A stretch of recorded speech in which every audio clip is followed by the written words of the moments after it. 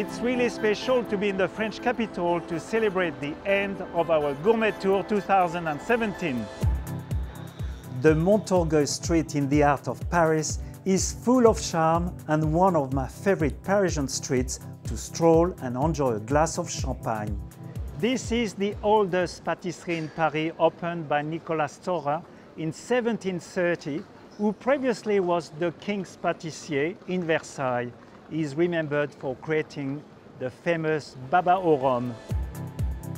On the left bank of the Seine River, the sophisticated restaurant Guy Savoy is one of the finest in Paris.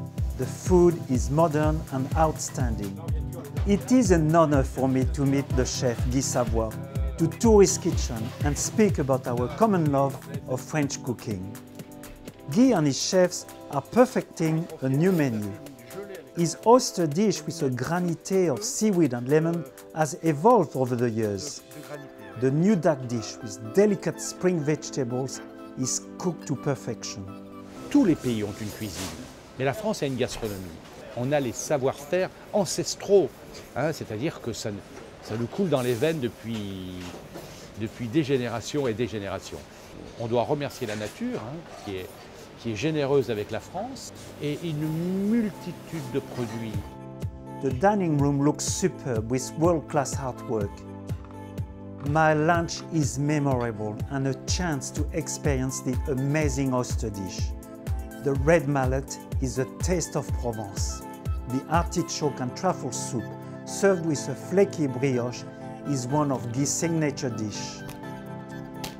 The new dessert of strawberries, refreshed with basil and trapped in a thin meringue sphere, is a knockout.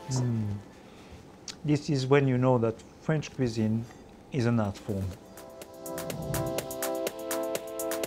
It was a privilege for me to present Taste Le Tour 2017 from so many stunning regions, from Germany to the Alps and from Provence to the Pyrenees.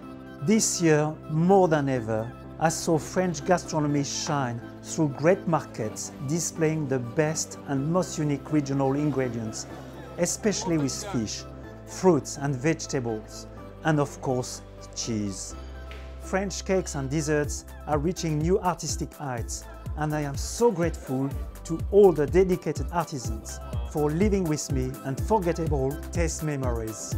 So until next year, merci and au revoir.